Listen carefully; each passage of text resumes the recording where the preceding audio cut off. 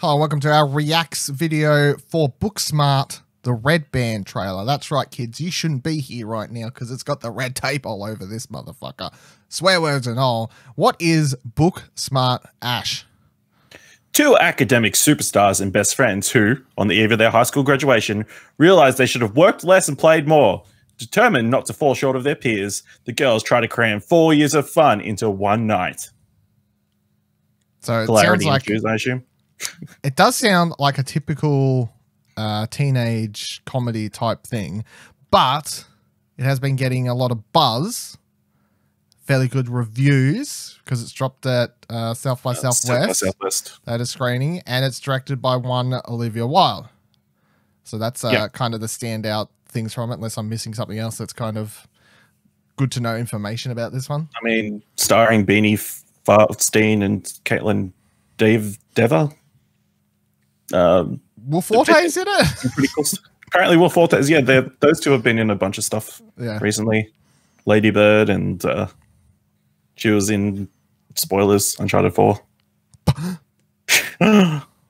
Shock horror.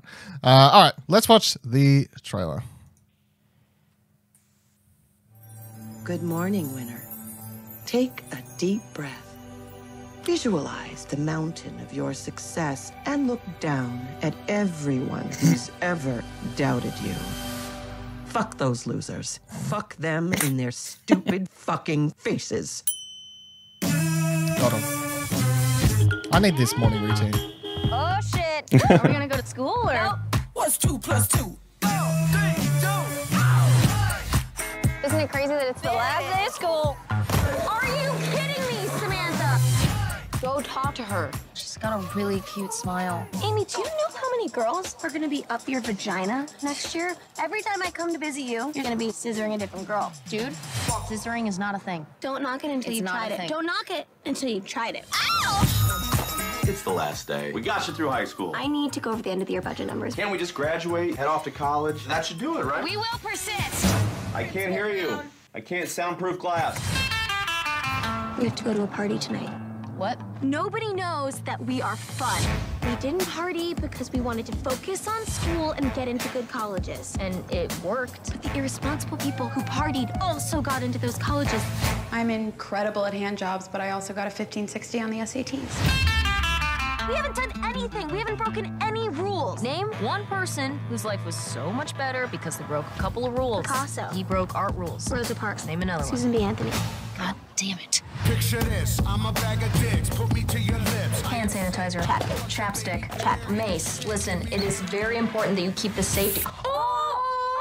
The safety on! Don't touch your eyes!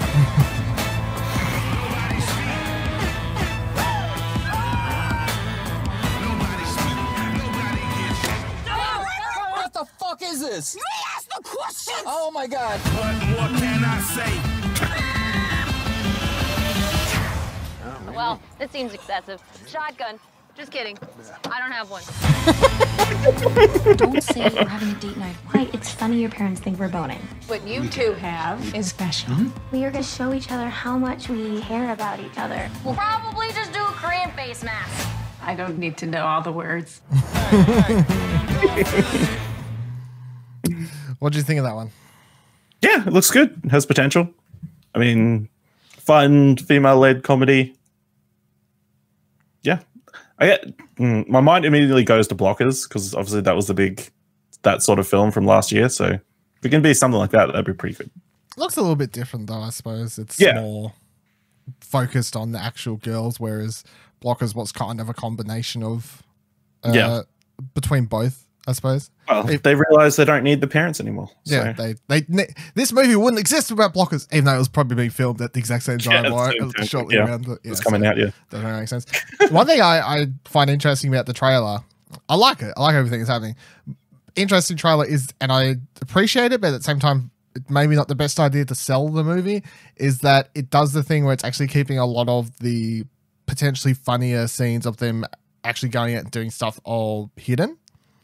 Like, pretty much all of that trailer is before they actually head out to do stuff. And then it's only at the end of the trailer that you start seeing little snippets of here and there and ideas of what how their night is going to go, kind of thing, like the cop car and whatever else. But pretty much the majority of that trailer was all probably the first 20 minutes of the movie kind of thing. I mean, I'm sure that's a similar way to how The Hangover was pitched. You just have the build up and then you leave snippets of just.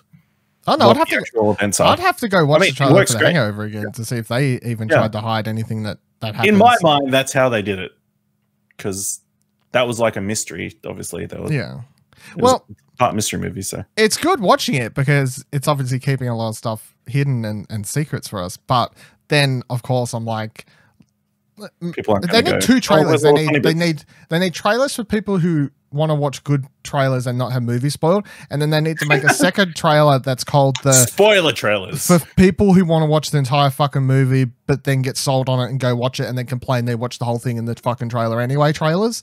And then they're for the general, like, kind of populace, I suppose. Because if this was edited by the way they generally edit comedies of this type, guarantee it would have shown you a lot of the funnier scenes and stuff where they were out being a bit more outrageous and stuff and all that sort of stuff.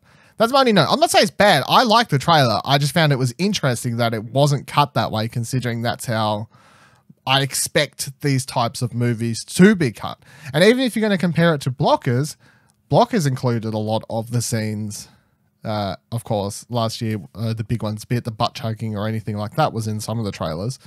The car flipping, the whole what would Vin Diesel do thing, and they fucking flip the car going around a corner and all that sort of stuff. So that trailer included a lot more of the outrageous stuff.